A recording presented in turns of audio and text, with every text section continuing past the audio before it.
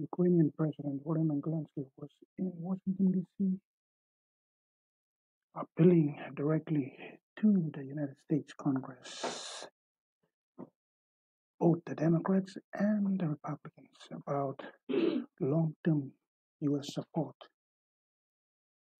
And of course, this was Zelenskyy's first foreign trip since Russia's invasion, saying aid was not charity and had helped keep his country alive and kicking.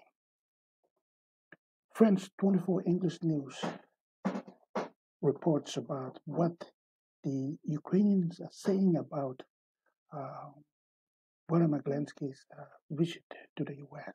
Let's cross live to Kyiv and Andrew Hillier. Andrew, reactions where you are?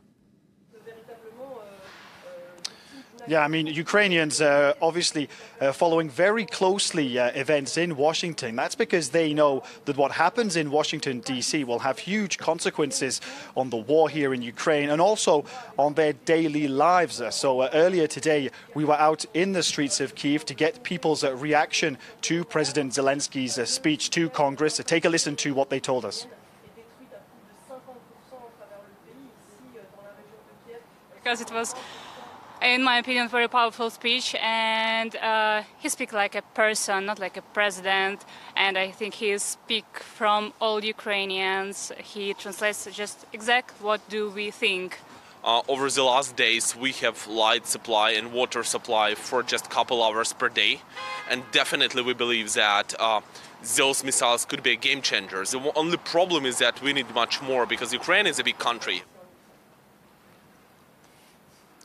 I mean, one of the things that everyone's talking about here is that delivery of Patriot missiles. And it's easy to see why. It's because people here in Kyiv think that that could be a game changer. It's very reassuring for people living here in the Ukrainian capital to hear that there's going to be a delivery of, what is arguably the world's most sophisticated air defense system, because they've now grown warily used to living through air raid sirens pretty much every day. So very reassuring news for the people here.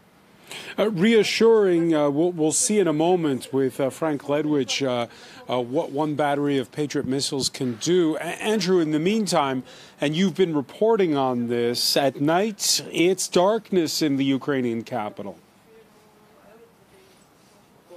Absolutely. That's because in the last few months, Russia has been pounding at Ukraine's energy infrastructure. And here in Kyiv, the situation has become absolutely critical. Just a few days ago, we were told that city authorities were only able to meet 20% of the city's energy needs. Since then, they've been able to repair more energy infrastructure. But you have to bear in mind, Kyiv might be far from the front line, but people here are suffering the consequences of the war here in Ukraine with their daily lives. You have entire neighborhoods that go without power for days on end. That's because there's a form of energy rationing that's been put in place. So what happens is priority is given to hospitals and businesses, but then other neighborhoods, homes, for example, end up having to go days without power, without electricity. And of course, you have to bear in mind, we're starting to enter, the harshest winter months here in Ukraine. So people don't have